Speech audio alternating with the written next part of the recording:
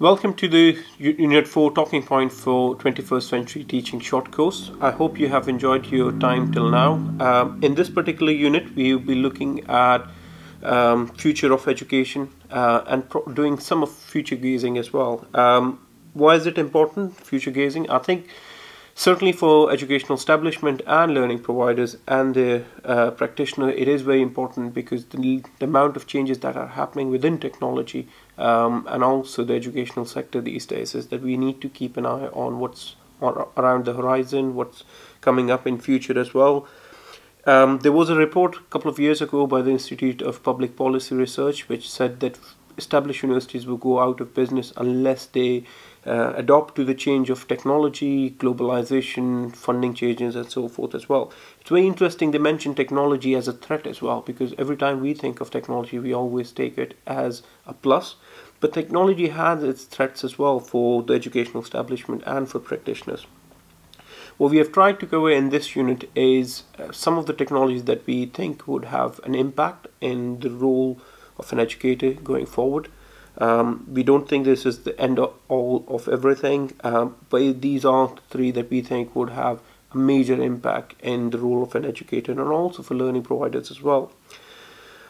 Just to start off, I will start with the one which I think would have the biggest impact and would be the biggest game changer, and that would be artificial intelligence in my view.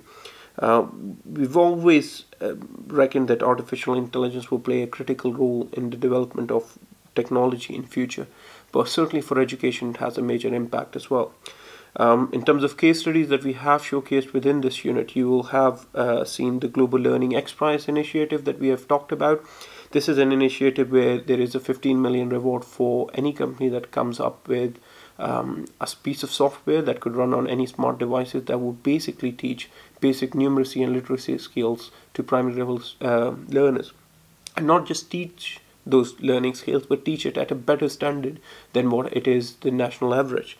Now in theory what it means is that machines could learners could actually teach themselves basic numeracy and literacy without the need of a tutor, which is brings us back to those initial thoughts, and people were thinking, would machines be teaching our students in future?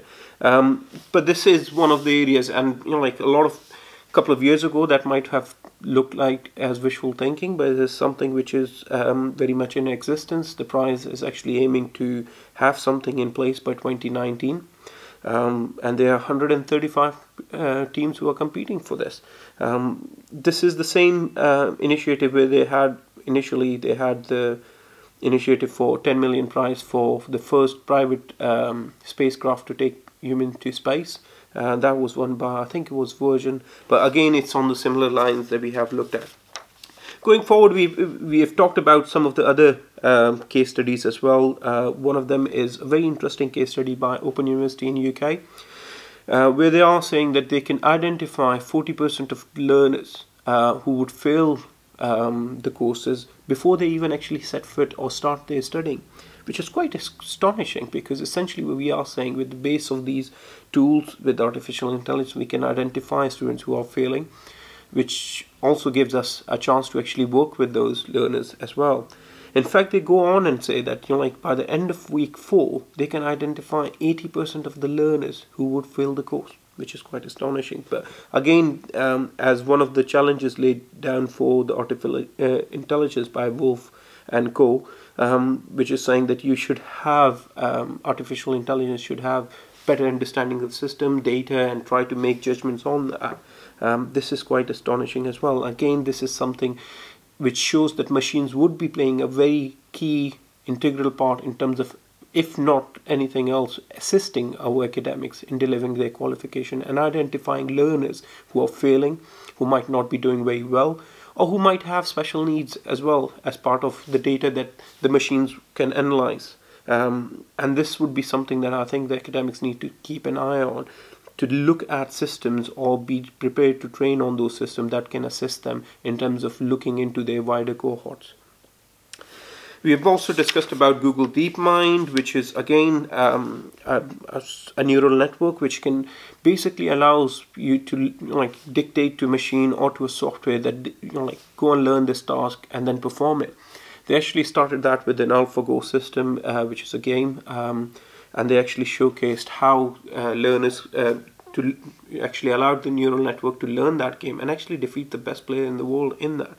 Now the same technology could be applied in a range of learning technology roles as well. I'll just move on to the others that we have talked about. We've talked about virtual reality, augmented reality, immersive virtual reality. Now, virtual reality has been in existence for a number of years. In fact, I can remember that I've worked on something like Second Life 10 years ago. But what has changed in the last year or so is the emergence of consumer affordable devices that have actually made the possibilities of this technology. We gave a case study of Dr. Shafi Ahmed, who's a cancer surgeon who actually live streamed his surgery. Now, the impact of it is quite good because essentially he's actually allowing every learner everywhere, anywhere in the world to come into the lecture theatre virtually, roam around the lecture theatre, see the different apparatus and so forth, and actually observe the surgery in a very close proximity as well. Now the same idea, the same principle could be applied in a range of different things. So for example, you could have experiments going on in CERN or different chemical experiment going on in labs which might be dangerous, but learners could actually do that within the comfort of their homes as well. If there are experiments in an International Space Center, or if in future there is a lab in Mars, that like we can virtually enable our learners to go into those labs and perform those tasks as well. So quite a lot of possibilities on that. We've talked about virtual school trips, which are happening right now. In fact, my very own kid actually goes through the tour of Colosseums and ancient Rome and Egypt through one of those devices. We also talked about the psychological benefits as well, because like there is a case study around how you can actually negate the impact of fear of public speaking. There are apps for that, and there are other things that can be developed for a range of different psychological syndromes and deficiencies in people. Lastly, we've talked about 3D printing. Now, this might not have a direct impact in terms of how we teach in future, how it would be assisting, but it certainly has an impact on some of the traits that we teach our learners these days, especially around vocational learning and other areas. So traditional arts like courses like bricklaying and construction and others. Imagine if there is a printer out there which is printing out 3D homes, then do we require at least the same number of students doing some of the trades that are required in the build services? So it has a major impact in how we actually develop, especially in manufacturing as well, because the days of mass production, prototype manufacturing, you don't need to have a big factory within house to develop something in mass. You can have a prototype developed through the 3D printer, and if there is enough buyers for it, you could send it to companies in China to mass produce. And that's how a lot of people are actually using these 3D printers to actually have that manufacturing input. We've talked about range of application in arts, how this would develop as well in future. You've talked about Enable project, and this is quite interesting. I think it's a good note to actually end this as well, because what is actually allowing our learners is to put things into practice, where you have high school students printing 3D arms, bionic arms for people who need those.